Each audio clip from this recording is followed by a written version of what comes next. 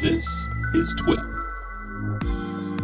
All right, well, let's take a quick look here at ON1 Photo Raw. This is version 2022 that we're looking at today. I'm going to give you like the super quick tour of everything. We won't go super deep. You can always get the trial on the website.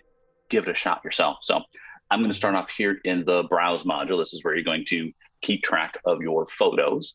Over here on the left, on the top-hand side, you're going to see a tab for My Catalogs or for Browse or for Presets.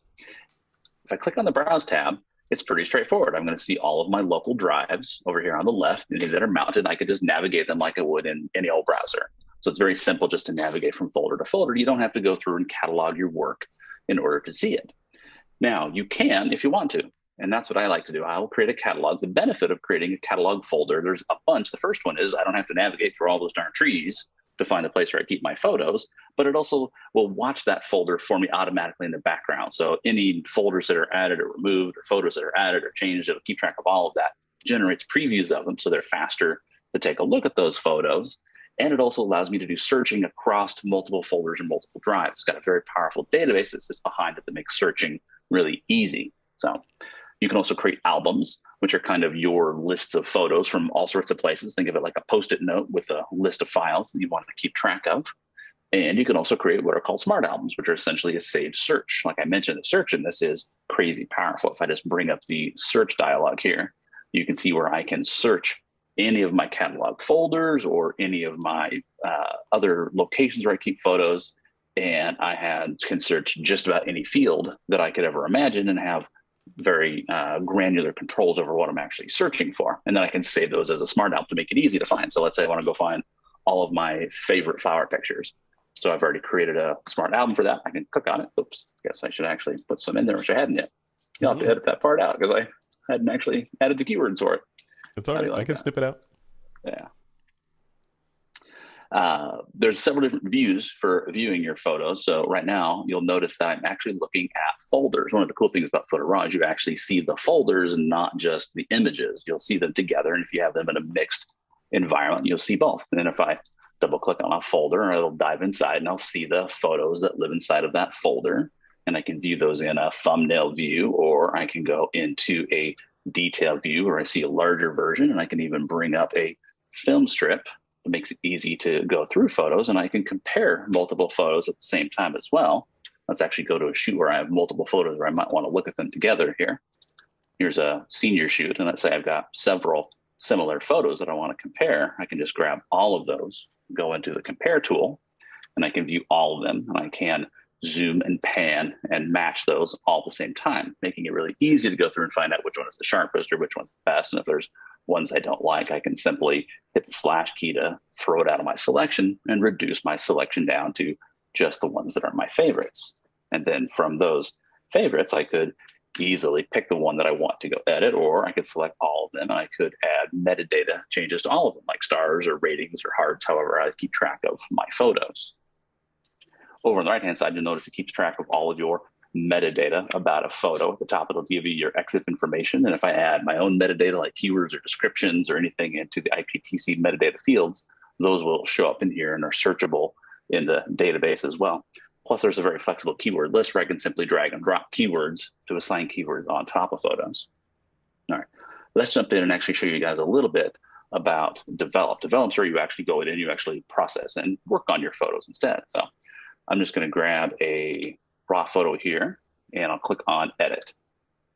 So this will switch from browse over to edit, opened up that raw photo, and I'm going to zoom in just a little bit so we can take a look at this guy up close. Ooh, this one's pretty noisy. This actually is shot at 5,000 ISO. So one of the first things I want to do is go in and reduce a little bit of the noise, and then we'll dig in and talk about some of those basic raw adjustments. You notice over here on the left are all of my presets. It comes with over 300 different presets to get you started on making adjustments to your photos. I'm going to tuck those away here to give us a little bit more room to work. Over on the right-hand side, obviously you see the info that we were just looking at. I can also view a histogram. I can view my history and create snapshots of my edits in here as well. There's a layers section. As I mentioned, one of the cool things about Photo Raw is you can actually create multi-layered files that still have the original raw files in them and do non-destructive editing on a layer by layer basis. It's pretty cool. It's the only app that really lets you do that. I'm going to roll up the layers now, and let's focus here on the develop tab. This is where all the basic raw adjustments lives, things like exposure and contrast, highlights and shadows, white balance, and down here is the noise and sharpening section. I'm going to jump down here because I want to show you guys no noise AI. This is our AI-based noise reduction. I'm going to select this. It's going to go out. It's going to actually take the original raw photo. It's going to re-debar it and basically start from scratch and do the noise reduction on the raw file. So you can see that's the after results. That's the before. It moves a little bit because I have lens correction turned on as well. So the lens correction is not shown on the left-hand side. So you can kind of see before you see all that noise and after with no noise applied. Wow. There we go. I'm just going to apply that here. And then up in the tone and color section, that's where all of my classic raw processing adjustments would live. I'm just going to use our AI auto. This actually just analyzes the photo and does what it thinks is the right automatic adjustment for me. So I don't have to go through and figure out how to adjust all of those sliders. But the cool thing we do is we give you the ability to tone that back. So oftentimes whenever you have an AI adjustment or an automatic adjustment, it tends to go a little further than you like. We always give you the ability to tone that back. So I can just grab this auto amount slider. I can dial in just the amount of auto that I actually like. There we go. Gorgeous. That is gorgeous. Yeah. Wow. You had me at the noise reduction, Dan. So it's pretty handy. It's pretty handy. Then under effects, this is actually what I think is the heart of photo raw. This is the part that I use the most. It's where all the creativity comes in, is here inside of effects. Effects gives you a library of about 30 different filters that you can preview, stack on top of each other, control how they blend.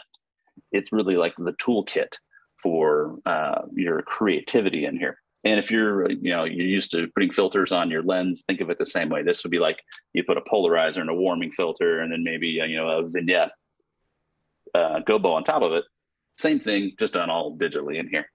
Now, you can go through and pick these all manually and adjust them manually, but what most people do is they start off with one of those presets, because as I mentioned, it comes with tons of awesome presets built in. Let's do a black and white for this one. So I'll come in here. I'm going to go to the modern black and white category, and it gives me little thumbnails of each of those presets. Those thumbnails are a little small, though, aren't they? Well, I'm just going to click this little button right here called the Quick View Browser.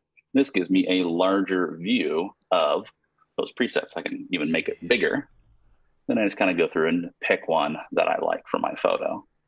I kind of like that dark moody one right there. So I'll just select that.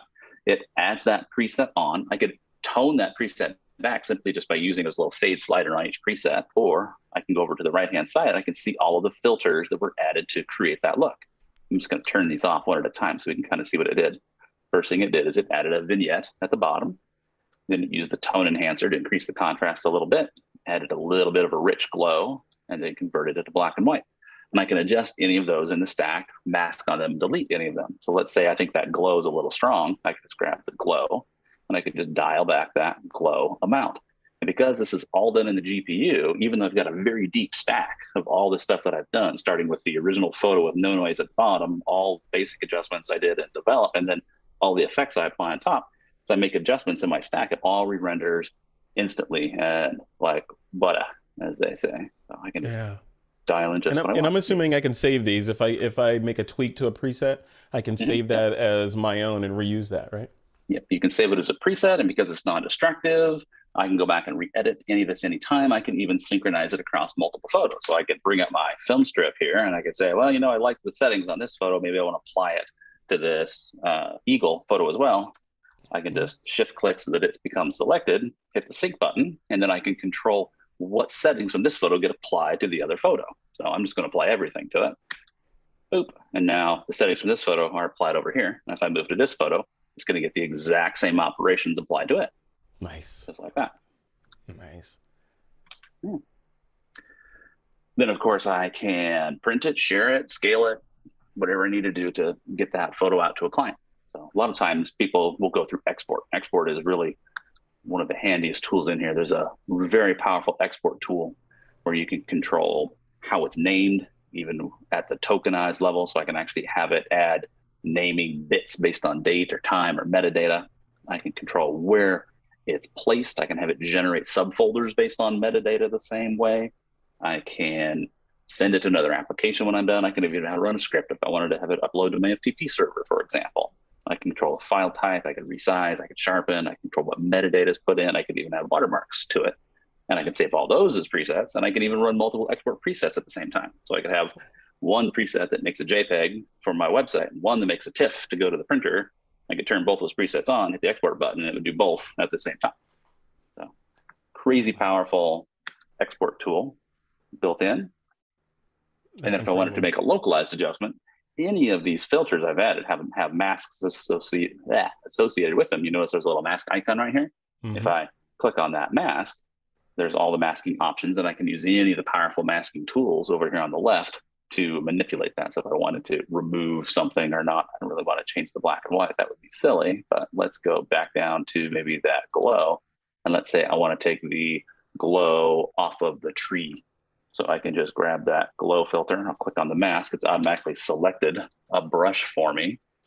I'm just going to turn the feather up so I have a softer brush, and then I can just paint right here on the tree, and now it's going to paint off the glow just off the tree if I wanted to.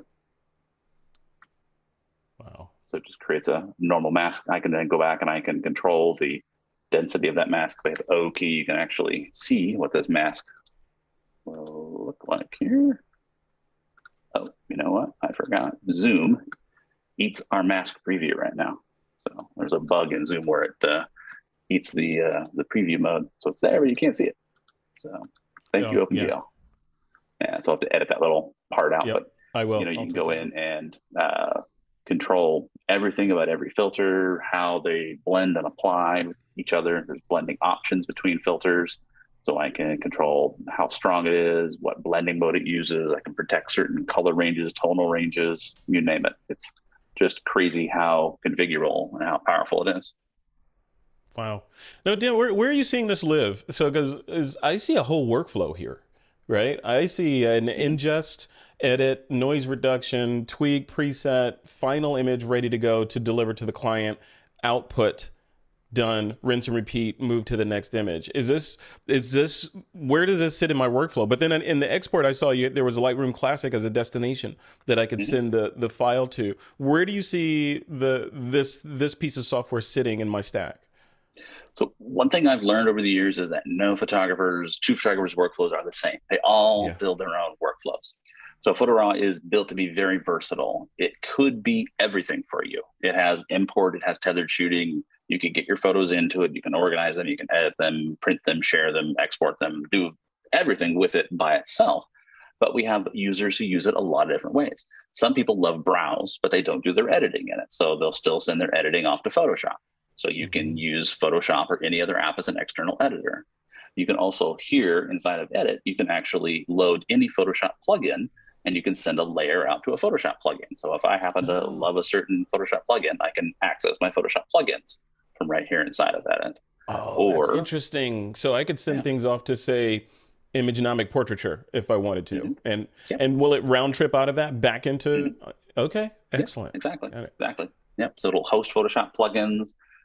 We have a lot of people who like it just because of its fast browsing capability. They'll just use it like they would a photo mechanic to do their importing and culling and do their rating and keywording. It's all stored as platform independent XMP, and then they'll send it to Lightroom because that's where they want to do their raw processing. So really, you can use any or all of it depending on how you want your workflow to work.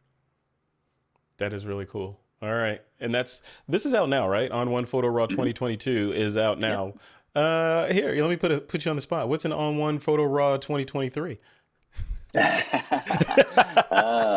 a good question. That was far enough away. I can't give away too many secrets. Go ahead and launch the beta. I won't tell anybody. Go ahead and launch it. It's cool. So obviously, with Resize coming out, Resize will be part of a free update for Photo Raw 2022. And anybody who buys 23 will get the new Resize technology built in with that as well. I think if we talked a little earlier about masking being very important to us and making masking as simple as we can. I'm pretty sure you'll see something in that vein for the fall as well. Excellent. Wow. All right. This is crazy. Thanks for showing this. This is deep. Yeah, you bet. This is deep. This is not just a plugin. This is not a plugin, period. This is a workflow standalone application that can do some pretty amazing things. That noise reduction was ridiculous. I mean, I was looking for like some detail mashed potatoing in there, and I saw very little, if any, even on a shot like this. There was still detail in the bird's wings and the necks, the whole 9 yards. Very good. And of course, in the high frequency areas, like the branches that they're standing on, it did not destroy those at all. So that's Not at all. that's crazy. Yeah. Cool.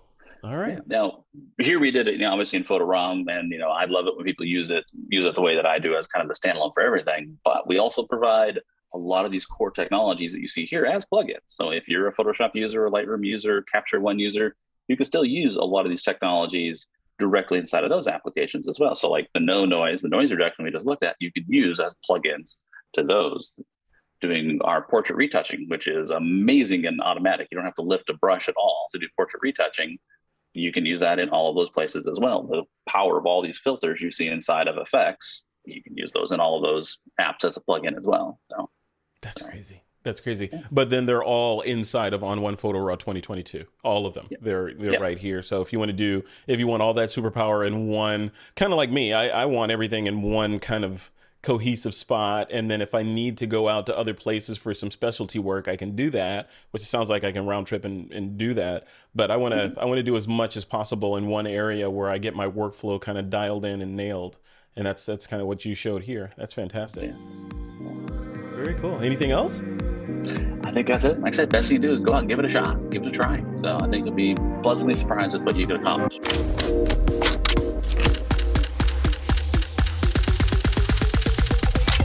This is TWiP.